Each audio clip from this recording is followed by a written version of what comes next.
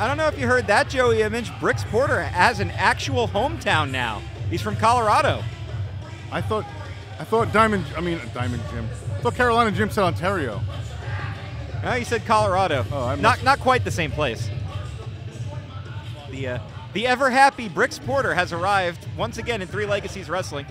And Joey Image, have you ever seen him smile?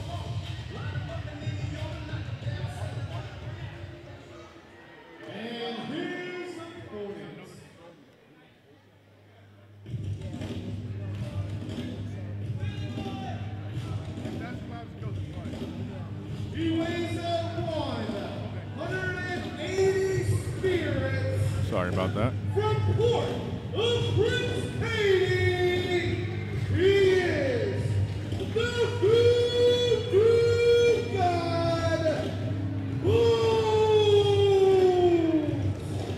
Bonez, the Voodoo God, weighing in at 180 spirits. Now, we saw Bonez last month in the Red Rose Rumble. Brix Porter involved in six-man tag action at the Red Rose Rumble. Neither one of them were victorious in their respective matches. Yeah, two-time losers. I wouldn't say that to either of their faces. You're a braver man than I, sir. I don't know if Bonez has a face behind those feathers. Oh, the feathers are actually behind him. So we're going to kick things off with a pre-show match between the modern-day Nomad and the Voodoo God.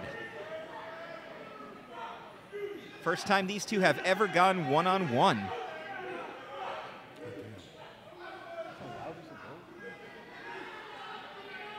Brix Porter a little hesitant to step into the ring against Bonez. There's the bell.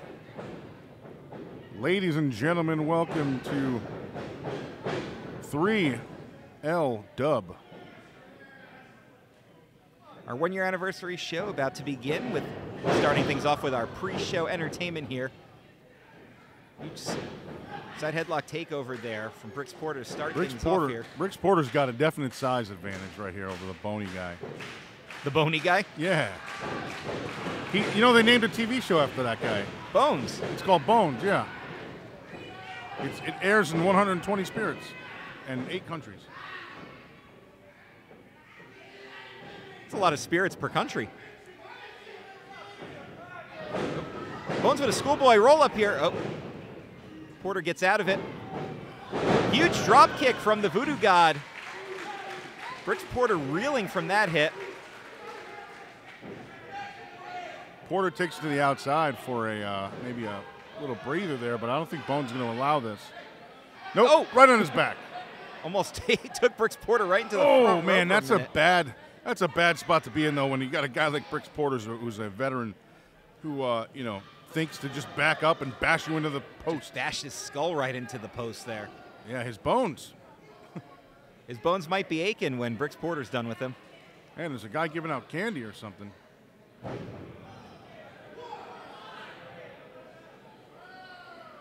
It's not even Halloween yet. Bonez is well prepared for the festivities coming up next month. But first he's going to have to get through Brix Porter.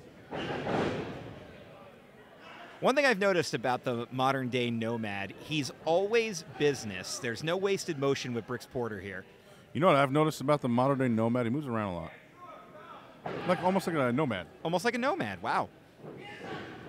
You know, nomad backwards is Damon. I went to high school with a kid named Damon. That's not him, though. It's not Brix. Is this story going somewhere? Yeah, to high school. Okay.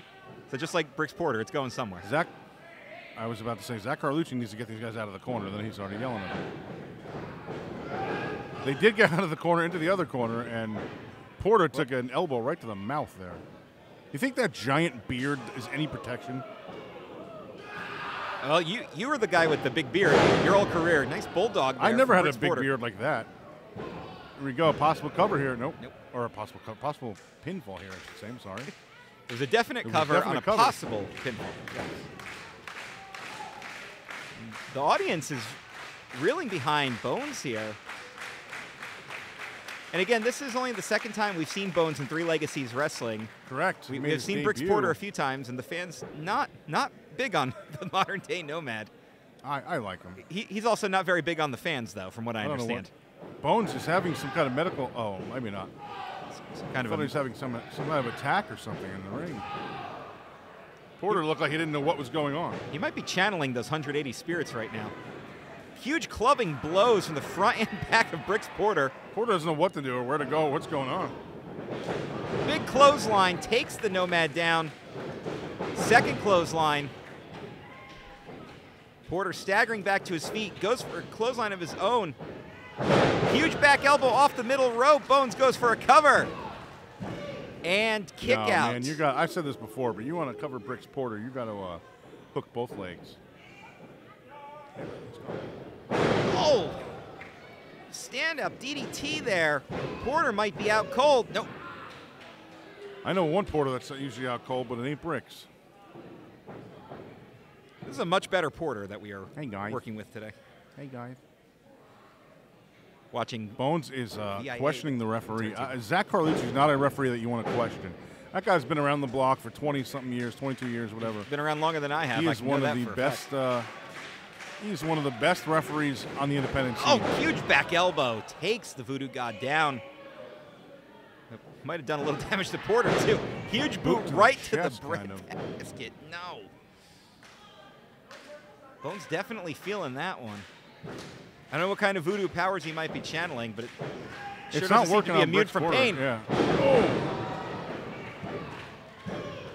Oh, he grabbed the. Calls Porter holds the tights, but gets the victory. He calls that the last road home, and that is it. Referee Zach Carlucci did not notice him pulling the tights. No, Zach Carlucci unfortunately did not notice that. Ladies and gentlemen, your winner, the Nomad, Brix Porter. I'll tell you, those fans in the front row right there noticed. They're giving Porter the business. I appreciate how when Carolina Jim said the winner of the match, Brix Porter went, me! Well, he was.